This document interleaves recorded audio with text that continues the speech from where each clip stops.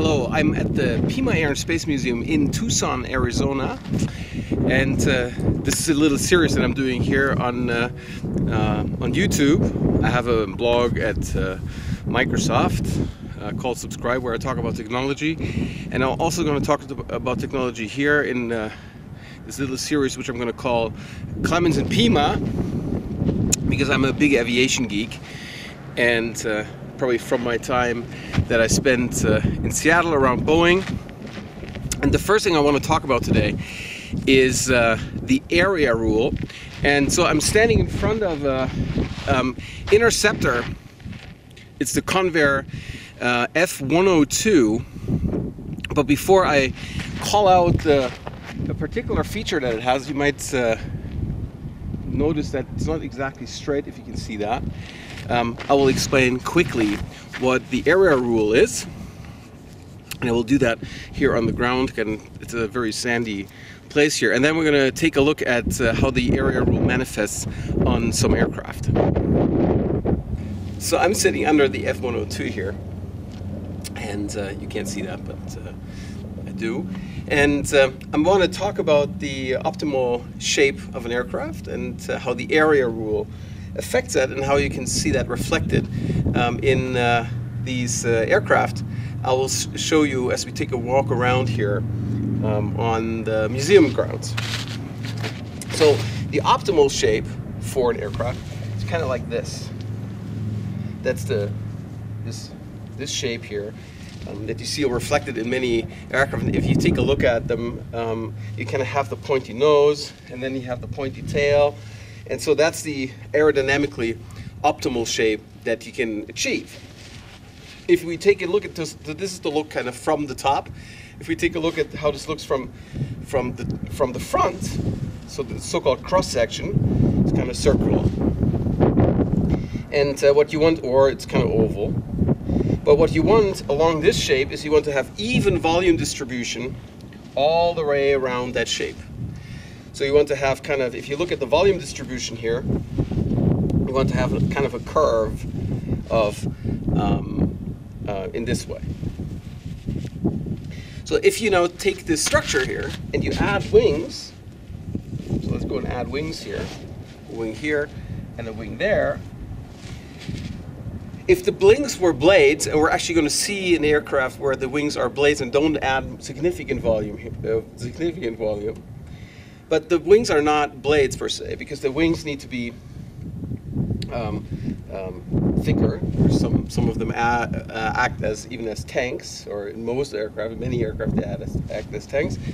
But the place where the wings are attached to the fuselage needs to be pretty strong. So it's fairly thick. And as it is thick, it adds to the cross-section. Now we take a look at the place where the wings attach from the front in the cross-section. And so the wings go here. And you see all this here, so like this, all that is actual volume which is added to the body of the aircraft. So that ends up in a more, if you look at the volume distribution curve, it kind of gets pointy, so that's the ideal.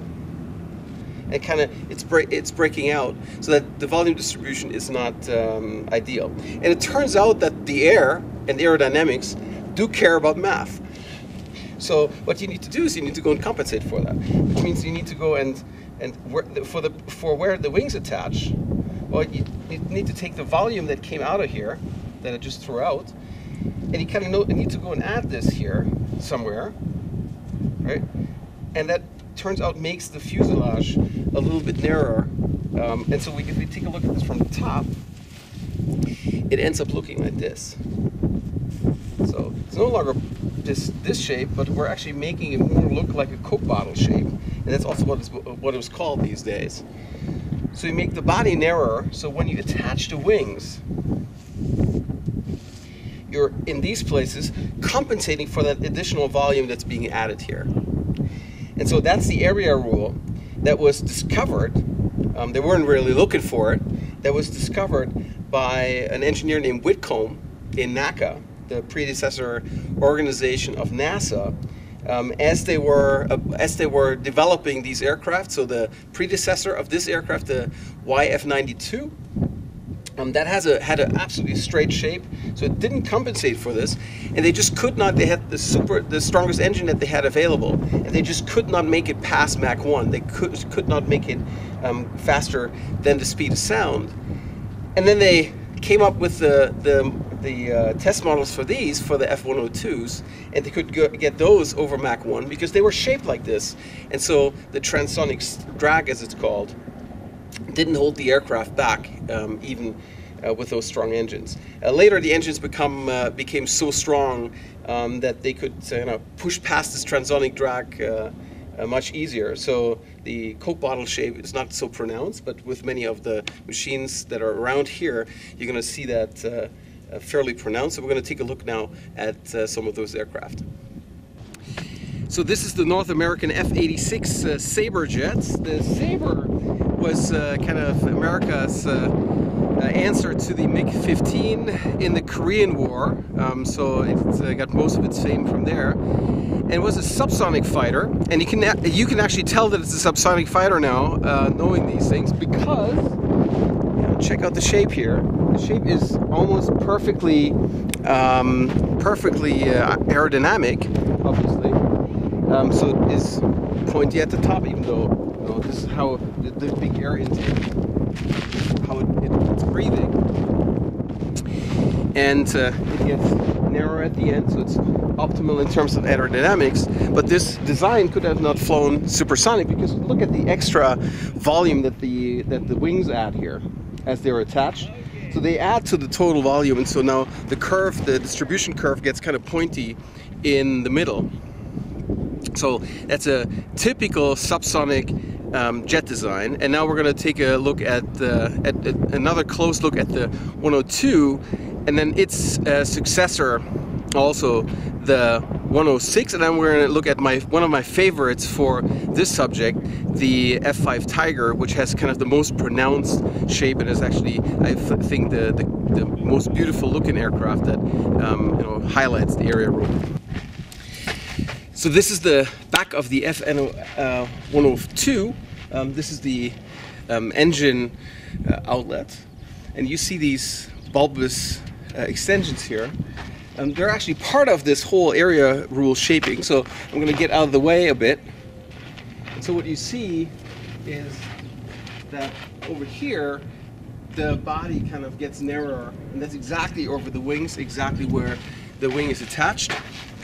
So this is how you see kind of the area rule manifesting on this aircraft, is that if you can take a look at along the flight, you see this bump into the fuselage of the aircraft, and that's the implementation of the area rule. And that bump actually made all the difference between the 102 and its predecessor, the experimental YF-94. This here got this one to Mach across the sound barrier. So here's another look. So really getting close, so you can see what the curvature on the F-102 looks like. So this is the F-106. That's the successor, effectively, also an interceptor of the F-104. So I just have those, the F-102. So I kind of have those two here side by side, and they almost look the same. If you just look at the cockpit, they're hard to distinguish. But you'll see that with the F-106, the air intakes are much further back, and there's a number of other changes that were made. But they're looking the same. They're both from Convair, so they're one manufacturer, and it's effectively one is the successor of the other. But you also can see when you look at the 106 here at the air intakes, how the area rule here is even more pronounced and even more dramatic, because they're kind of set back. So you see how the air intakes and how the wings add to the volume on the fuselage, and how it's kind of curved in the back to compensate for that. And so now last, The F-5, the Northrop F-5 Freedom Fighter has this really most pronounced here. As you can see, that's a very dramatic kind of way of shaping the aircraft in the middle with that area rule. So I'm going to take you along specifically on this aircraft.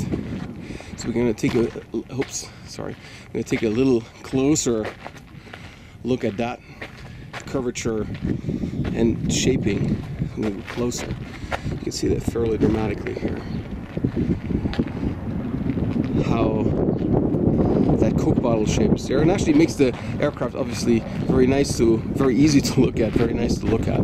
And so that's the impact of nature, the impact of air kind of on the aircraft shape, impact on aerodynamics, and how kind of Mother Nature is forcing the aircraft, even these aircraft, to look a little bit nicer than they otherwise would look, because they're utility aircraft to seriously, kill people.